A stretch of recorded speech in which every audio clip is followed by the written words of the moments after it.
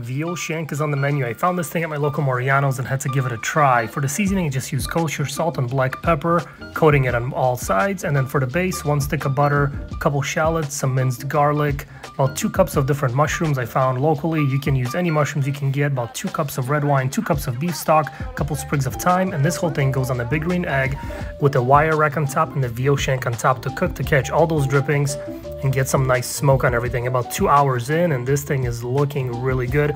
Drop that thing into the base, cover and cook until fork tender, about 3 more hours. That's about a 5-hour total cook time.